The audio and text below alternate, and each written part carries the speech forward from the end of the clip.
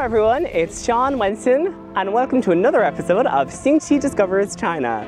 As you can probably tell, I'm not in Beijing at the moment. I'm actually in southern China's Hainan province covering the Hainan Consumer Expo. What are my first impressions of Hainan? Well, the weather is very balmy and hot. Perfect to go and enjoy time at the beach. I'm smelling coconuts all over the place. Look, there's even a coconut tree behind me. So over the next few days, I've been given some special missions to do with the Hainan Expo. So I want to bring you guys along and let's complete these missions together. See you later, guys. Bye.